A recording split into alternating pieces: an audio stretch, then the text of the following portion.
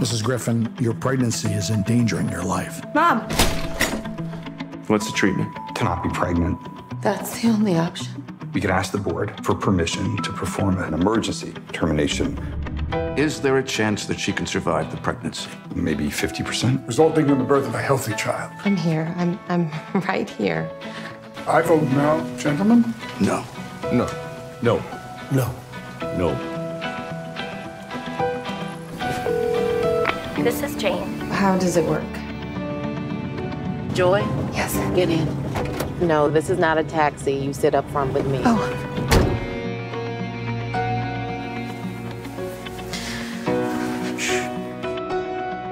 You're gonna rest for a few hours. Which one of you is Jane? We're all Jane. We have organizing meetings. That's the address. How are we gonna get through them all? This 11-year-old girl deserves it. Well, this lady has cancer. She was raped. It has to be random. It's life or death for some of them. It's life or death for all of them. Made my mind up. Where you been? Our class. Let's take a deep breath. You got a knack for this. Could have been a nurse. Could have been a doctor. We are entirely dependent on one man. We can't change what it costs, Joy. It's economics. It's interesting how economics always seems to mean that black women get screwed. Stand up, stand up.